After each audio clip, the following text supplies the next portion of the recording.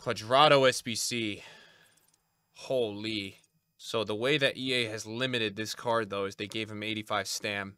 Probably means in the second half he's going to get cooked. No CM is tough, but if you could use him at CM, he is crazy. High-low. Very expensive. We've got a GGMU showdown here. With Paris. First touch plus.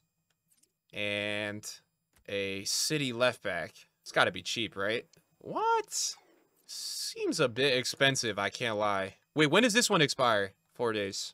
Are we doing Quadrado? It's tough, man. He looks really good. What do you think? I don't know. It's just one of those where, like, I'm doing so many SBCs recently. I don't even know. So many. But I don't want to miss out on him, dude. He feels really expensive, though. I don't know. I don't like his stam, bro. It's kind of one of those, like, is it a deal breaker? It might be, dude. I don't like that stam, dude. I'm not a fan of that. Like, if you have Relentless, it's GG's, right? Relentless is all you need, but he doesn't even have Relentless, which is a problem, you know?